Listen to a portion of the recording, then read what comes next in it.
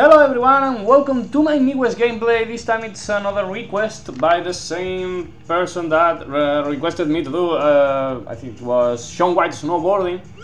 And this time it's Rally Fusion, Race of Champions. It's a game from, from the early 2000s, centered mainly about the Race of Champions. But at that time it was fairly good because, it was basically centered about rally drivers, and it was on a super special stage that actually looked like a proper super special stage instead of the stadium boring fucking shit that we see nowadays. But yeah, this game is not like that. This game is about the actual event, well, right now I have few minor glitches, visual glitches mainly. I can play properly. I hope it's not too bad. But yeah, well, I've done some testing, and well, first of all, we're going to try to play the ROC challenge mode, which, it's about, qualifiers. Before you can compete against the best, take to the track and prove your ability. Class C, challenge non-rally drivers using compact rally cars. Also, some of them are not rally cars, like the ROC Boogie or a freaking Toyota RAV4, because for some reason that was used in the actual race at some point. Class B, challenge advanced rally drivers using high-performance rally cars. Well, this is a bit of an understatement because, we are talking about WRC drivers using WRC cars, so it's not bad at all. Class A, challenge the finest rally drivers using some of the fastest rally cars ever built. They are talking about Group B cars, a Sub 93 rallycross car for some reason, and also one that doesn't fit at all in the class, that it's the Lancia Stratos, which would be basically as fast as one of these, as fast as one of the classic cars in real life. But yeah, video games. So yeah, we have 3 events to do. There's a qualifier in Desert Heat 1, well, there's a time trial in Desert Heat 1, a driving challenge in the Motordome, and a time rally, in the Canyon Fire. So yeah, basically, 3 time trials.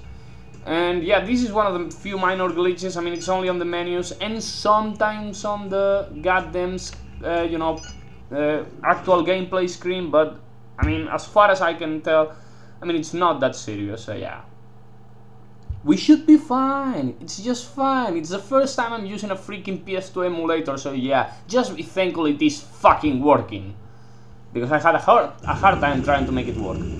So yeah, we're, with a RAV4, missing the spare rear wheel. Is that blur from, from the heat or something like that? Yeah, I guess it's because of the heat, because, I was playing, some other stage, earlier before, and yeah, it didn't look like this at all. I'm not gonna play around with the cameras because, that's one of the things that activates the goddamn glitch, during the gameplay. It makes the car like, look, with those bars. And yeah, even though this game doesn't... Okay. I was like, yeah, sometimes it's good to take a shortcut in this game and then, slow down. Oh god. So yeah, I guess 211 shouldn't be too hard because, it's the qualifiers. Like, yeah, are they going to make it hard already? This is one of the games, these kind of games that, basically everything is locked at the beginning. I mean, not everything, but, a lot of things. So yeah, PS2 games, back when almost everything was locked at the beginning. Jesus Christ, the heat effect, it's actually disturbing. Seriously, he didn't have this motion blur back, few seconds ago, few minutes. Yeah, it was like a couple of minutes ago. Yeah, just playing around with a RAV4 that has the world's hardest suspension, because Jesus Christ, it doesn't even swing. How fucking... this car would be undrivable in real life because, so fucking rigid. Like, nothing can make this car this rigid. And I guess we are in the final straight, pretty much, yeah. And we are going to be fine by almost 10 seconds. So yeah, not so bad. 120 miles an hour. with a goddamn RAV4. Jesus Christ, video games back then. Well, and even video games now are also crazy, like, you know, just play The Crew, where you can use a KTM 450 EXC and shoot it at like 220 miles an hour with the street spec. It's stupid, it's fucking stupid. Oh, the ROC boogie. This car is still used. I guess I'm gonna choose a shorter GR ratio because I know that these events are like super fucking tight, and I'm gonna probably need to restart like 1,000 times because, you know, I've seen videos of people doing it, and yeah, either they suck or this is actually hard.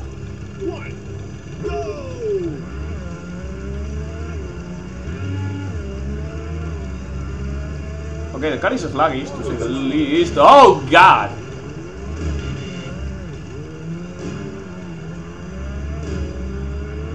That was bad.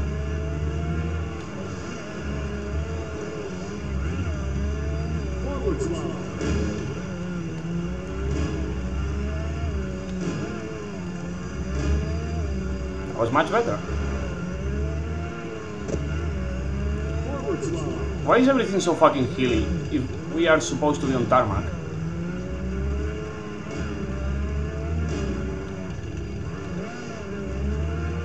I'm on 16 seconds positive, which is, you know, nice, I guess.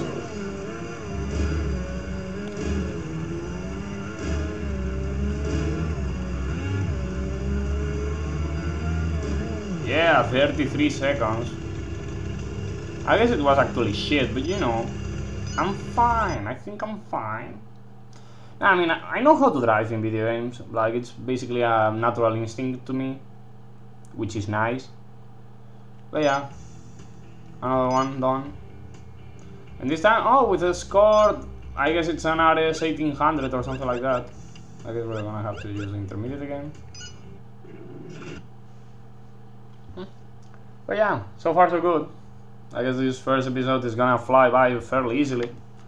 And I do not know how the fuck am I going to deal with the whole, you know, Race of Champions actual event. Because I don't know if I should do it. By the way, you can drive this game with the double stick, you know. Analog driving, analog braking and all that. Okay, this car feels different. Oh god, you know, glitch on the rear bumper. Okay, it's gone. Thank god. Oh, this is an actual racetrack or something? And they are talking about laps. And it's only one lap. Jesus Christ, that's some downhill.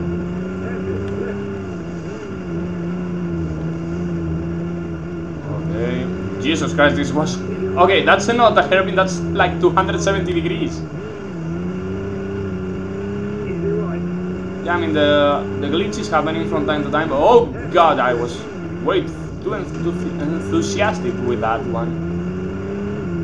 Yeah, I think I'm fine.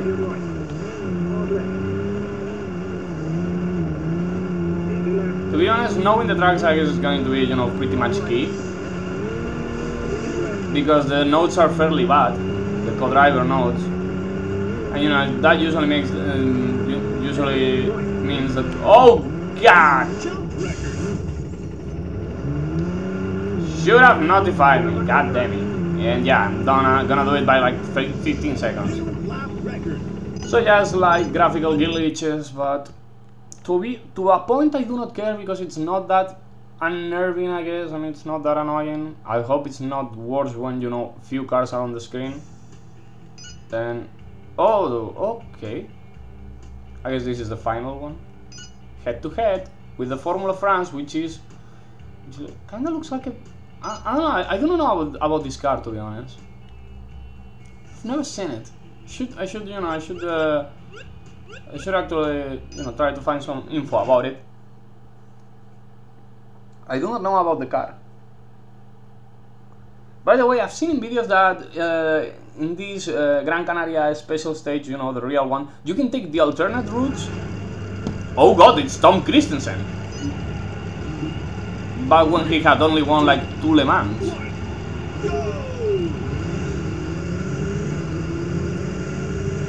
perfect start, you know, we are tied basically. Okay, graphical glitch is much worse now. Damn it, why now? Okay, maybe this one wasn't the best one. I should have taken the normal route there. Okay, this car is creepy as fuck. By the way, is this like kilometers or like, you know, miles? I'm gonna say it's miles, but I'm not sure. Yeah, I guess it's miles because, you know, when the high score screen is on. Oh god, try to turn, cannot turn. I'm gonna take the normal road, yeah, I'm not gonna be a cheeky bastard.